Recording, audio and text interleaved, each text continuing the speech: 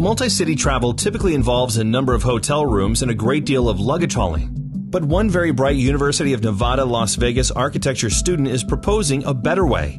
He's devised a plan for movable rooms that travel from city to city via a Hyperloop transport system. His name is Brandon Siebrecht, and he calls his concept the Hyperloop Hotel.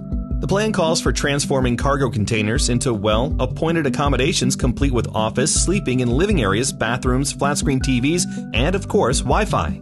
The 13 cities along its travel route include LA, New York, Chicago, and Austin. A flat room and transit fee of about $1,200 is imagined at this time, but there's a lot of time for that to change, as the mode of transportation, the super-fast nationwide Hyperloop system, does not exist yet.